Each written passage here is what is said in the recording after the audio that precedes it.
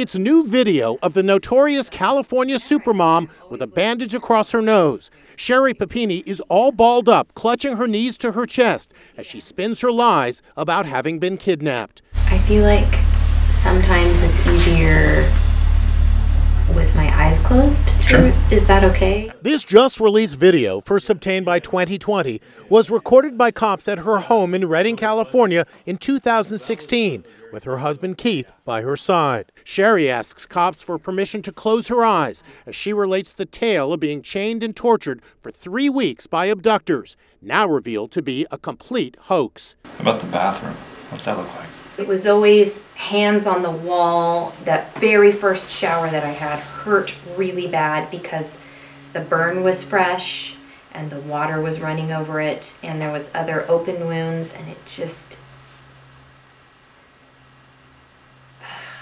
In reality, Sherri inflicted the injuries on herself to bolster her lies, even breaking her nose with a hockey stick. I can't remember if I was hit with something, if I was stuck with something, and that's what I was asking too. If I was tased, wouldn't I remember? Or would there be a scar? Would there be a mark? Cops say DNA shows she was actually hiding out with her ex-boyfriend, James Reyes, at a love shack in Costa Mesa, California.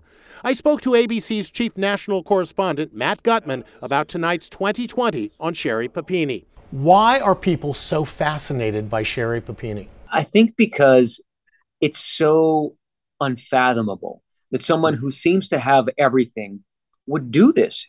Ultimately, investigators believe that the motive here was attention. I know that you guys know about everything.